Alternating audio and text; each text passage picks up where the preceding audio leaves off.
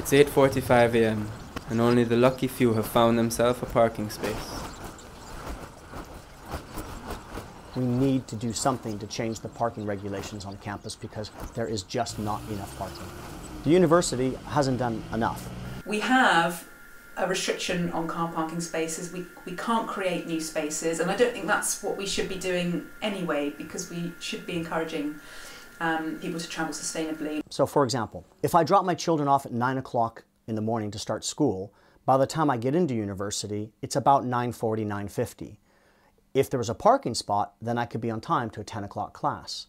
But there are no parking spots. So you either have to pay extra money to sit and park and ride day after day, week after week, year after year, or you have to be late.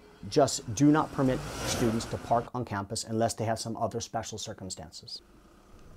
Unusually, this university allows students to park on campus, with spaces limited.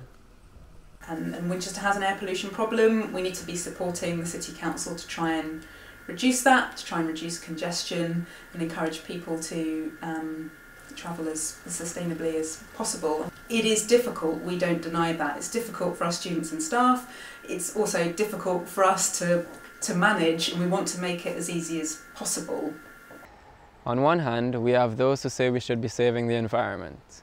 On the other hand, we have staff who say limited parking affects their teaching. With 1,000 parking permit applications received, for only approximately 400 spaces, it's clear that this problem won't be solved anytime soon. This is Sheridan for Winchester News Online.